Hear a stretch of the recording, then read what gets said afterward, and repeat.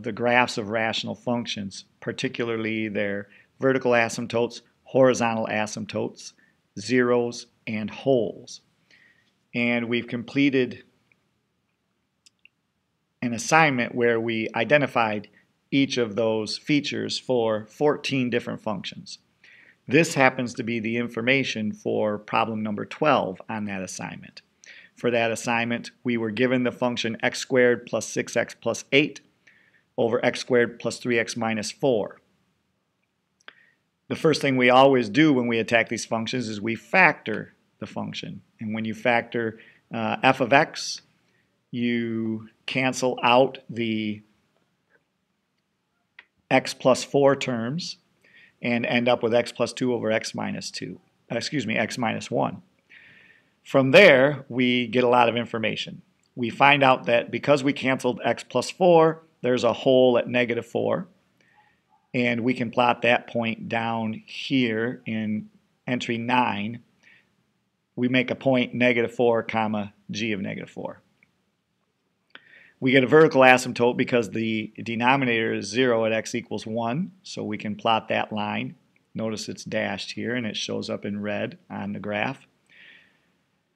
In the numerator, we can make the numerator 0 at negative 2, and that gives a 0 for the function, a place where it crosses the x-axis, which is right there, that red dot, negative 2, 0. And then because this polynomial, these two polynomials, in the numerator and denominator have the same degree, they are both second degree polynomials, we know that we're going to have a horizontal asymptote at the ratio of the leading coefficients. And you'll see here that the coefficients are 1 and 1 because the leading coefficients are 1, and all that tells us is that we have a horizontal asymptote here at y equals 1. It's the green line right here. So the rational function itself is the blue curve, the two branches there. The vertical asymptote is the red dotted line. The horizontal asymptote is the green dotted line. The red dot is the 0 for this function, and the green hole is the hole or missing point in this function. Now what I want to show you is how we can take this particular graph, which you've received the link to, we can make a copy of it. They call that duplicating it. And we can make a graph for any one of the problems on the assignment. I'm going to actually do number 14 next. Before we do that, though, make sure that you're logged in. You can notice that I'm logged in here with my Dragonometry login. And you'll need to log in with your Google account from school so that your Google ID will show up here. When you've done that, then you can save your documents, because we're going to want to save each graph we make, each copy that we make, so that we can submit those sharing links to the Google form that you've been sent through Google Classroom. So here's how that process goes. When you click on the name, you'll notice the option to duplicate or rename comes up. So I'm going to click on the name. I'm going to change this name to B14 and make sure that this duplicate link box is checked. Okay? That will create a new graph for me called B14. Notice the name has changed. If you go to your function list here, or your graph list, you'll see I have B14 and somewhere else I have B12. So they're both there. All right? This little 3 bars here, that shows you your list. Okay, now what I want to do is I want to go through and put the information in for number 14 from the assignment. The original function was x squared plus 7x plus 10. Your graph will change. Don't pay attention to that right now. The other one was x squared plus 2x minus 15. Okay, now leave that alone. It's going to stay blue. The next piece is to factor this, and you'll do it on paper, which we've already probably done since you've completed the assignment. And we'll put the factored form in here. Notice it's hidden. I don't want this graph to show, so I leave this grayed out. But we'll put the factored form in. This is going to be x plus 2 and x plus 5 on top, and the x plus 5s are going to cancel. And on the bottom we get x plus 5 and x minus 3. So the x plus 5s cancel. And this is the factored form. Okay.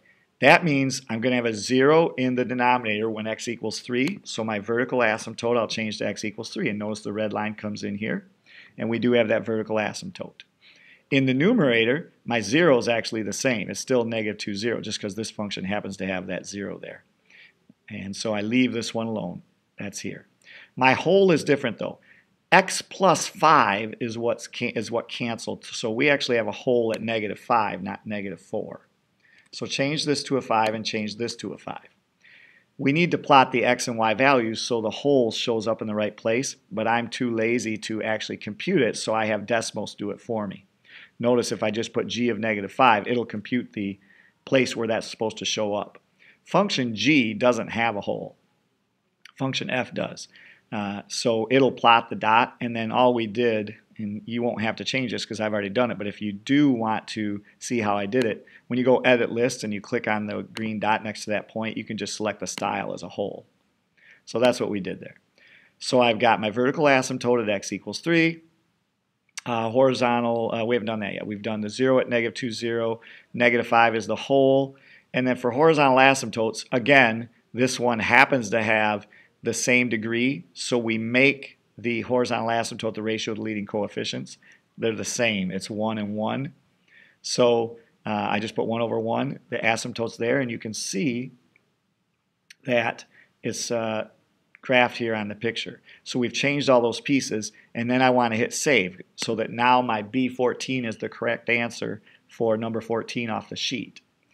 Now, when I'm ready to submit all my links, if you go up here to the upper right corner, there's a share graph item. And this link here, you can copy it and you can paste it into the form so that I'll have a copy and I can look at your work. So we're going to do that for each of the 14 problems. I gave you number 12, and I just showed you how to do number 14, so you have another 12 other questions that you'll have to finish on your own. But all we do is go through and we make these adjustments. If you ever need to add information, like let's say that a graph has 2 vertical asymptotes, that will happen in this assignment. So I click on this little note where it says vertical asymptotes, and I hit the plus sign, and it'll let me put in another expression. So I can put in a second asymptote here, like x equals negative 3. Obviously, that doesn't make sense for this function, but if I wanted it, it would show up. If you want to turn that into a dashed line, then you go here, and you just change the style to the dots and hit done. Now, I'm going to delete that now because that is not an asymptote in my graph.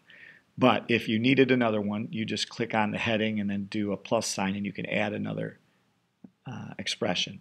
So we'll delete that to get it back to where it's supposed to be. If you make any changes, just hit save to make sure your work is saved. But you can see how this rational function also has 2 branches. It also has a vertical and a horizontal asymptote, and it also has a 0 and a whole. Some functions don't have horizontal asymptotes. Remember, if the degree on bottom is larger than the degree on top, there's a 0 for the horizontal asymptote, and if the degree on top is bigger than the degree on bottom, there is no horizontal asymptote. Some functions don't have zeros. If everything cancels in the numerator and there's nothing left, you don't have zeros. The reason we had zeros is we had something left up here. Okay?